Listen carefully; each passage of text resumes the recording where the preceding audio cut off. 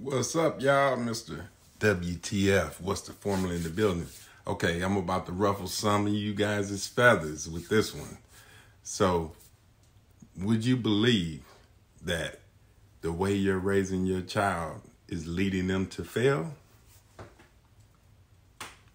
Just this week, I had a discussion with a set of parents, and they were frustrated as could be about their teen. They didn't understand why they were not following their path. So I gave them these 3 tips. Tip number 1, unlearn. There's some old programming in your teen and yourself that needs to be removed. A lot of negativity. You got to remove it. Number 2, relearn. So after you remove this old programming, it needs to be replaced. If it doesn't, then it'll raise its head again and you're back to your old self. So replace that old programming with new programming. You can do this with affirmations, declarations, auto-suggestion, etc.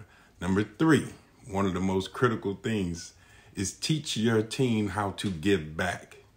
Doing charitable things will blow their mind and change their whole perspective on this thing we call success.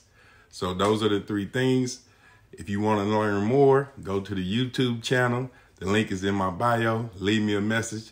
Have a great day, y'all.